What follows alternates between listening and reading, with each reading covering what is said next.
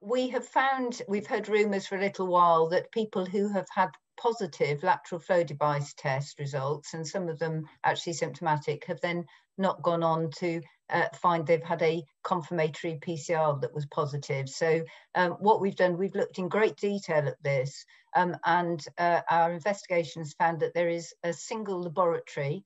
We contract with this laboratory, and the fault actually appears to be there. We've now suspended those services completely, and the rest of the system is working as normal.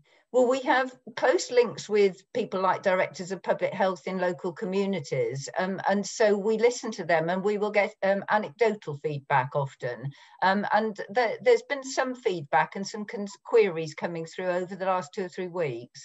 But it's only in the last few days where we've dug right down into both the geography and the different types of tests coming back through and the different prevalence rates that's allowed us to pinpoint exactly what it is. About half of these cases are coming from the southwest, and that's allowed us to locate the laboratory, because I think people may not realise that when they have a test, it's not the test site that is the geographical location. Obviously, the tests are distributed around so that we can process them as quickly as we possibly can and get results back to individual patients.